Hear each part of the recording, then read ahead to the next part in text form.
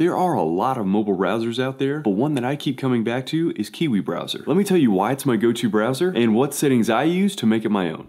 First off, it's fast. Here are the Speedometer 2.0 and Basemark Web 3.0 benchmark scores. Both benchmarks measure browser speed and responsiveness, and out of Chrome, Vivaldi, and Brave, Kiwi wins. I tested with fresh installs of each browser using the Poco F3. But besides benchmarks, when I review a new phone, I always install Kiwi and compare it to Chrome. And there have been multiple devices where Chrome stutters when scrolling, but Kiwi's smoother than butter, like super butter, margarine even. Kiwi has some fantastic features like a true night mode, bottom toolbar, and the hand button that makes one-handed use so much easier. Seriously, check out this night mode. It's not just theming the app's interface, it's turning off pixels on otherwise non-black websites, if that's the kind of night mode you want. You can actually customize it, and I'll show you that in a minute. Those features, combined with its Chromium base, make it very familiar and easy to navigate if you're switching to Kiwi from most other browsers. You also have more options like incognito mode, the ability to change your tab layout, unlimited ad blocker, and other typical browser settings. Another standout feature is that Kiwi is one of the few browsers with Chrome extension support. So even though it lacks some things, like for example, the ability to sync data with your desktop, you can add an extension that can enable that feature, plus a lot of other functionality. And it's really easy. Just go to the extensions web store, add an extension, then scroll down to the bottom of your menu. Not all extensions will work on mobile, but I've tried a few and most have been compatible. If you're enjoying this review so far, please tickle that like button, and thank you for that. If you're wondering if Kiwi's safe, I'd say it is. It's open source with code publicly available on GitHub, maintained by a small development team that is headquartered in Estonia, which sounds exotic, and it's based on Chromium, just like Chrome browser, Brave, Vivaldi, and others, and gets regular updates. Plus, Kiwi has a 4.3 star rating out of more than 60,000 reviews on the Google Play Store, and it's been downloaded more than 10 million times. So here's how I set up Kiwi on my devices. First thing is turn on night mode, and I always set my default search engine to Google when I use Kiwi. Then I turn off the homepage because I always want Kiwi to open up whatever I was last doing. Then under accessibility settings, I turn on force enable zoom. It's a feature I don't use that often, and it doesn't really work typically, but it has come in handy a few times, so I still turn it on. I turn off edge swipe. You don't need it if you're using navigation gestures on your device, and since I'm using the Poco F3, I can't use navigation gestures with my third-party launcher, so I just leave them off in Kiwi as well, so it's not so jarring when I hop out of the app and go back to 3-button navigation. I also suggest checking the box to optimize the extensions web store, so it's a little easier to navigate. Then, under night mode settings, if you have an OLED screen, you could select the first optimized option, which does a good job at delivering a black background with color images. For the toolbar, I don't like that the address bar content disappears, so I check this box to keep it around. I always want the toolbar on screen as well, so tick that. And I really like the hand button and bottom toolbar options to make one-handed use super easy. Lastly, you can check the hide annoying ads box to get rid of most ads. And it does make pages load faster in Kiwi. I'd say I leave the ad block on about 50% of the time, depending on what I'm doing. But if you want more ad block control, you're in luck, since you can absolutely install one of many Chrome extensions that are better at ad block. If you want to check out another great app, then try this Gcam playlist right here. And please leave a comment below if you have any Kiwi questions. And as always, I will answer them perfectly. More or less, I mean.